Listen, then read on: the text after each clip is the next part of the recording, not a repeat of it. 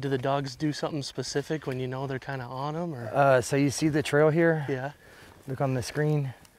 I mean, look at how tight. I mean, it's almost a straight, it's got a little wiggle all the way through it. But I mean, it's a pretty good straight line there. And you see how this earlier kind of scattered around when we first started here. See how it's just really tightening up. So they smell it. Yeah, so they're, and then of course we're following their line, and we walk right over a pile of blood. So they're on it. So can we actually see on that Garmin unit if they find something? Do they kind of stop? So it'll, yeah, it'll show if they stop, then this will indicate that they're you know, static, and we know that they've either got something they really like there, or they've got the deer. If there is any blood, like this right here. Some blood right there? Yep, and there's some more right here.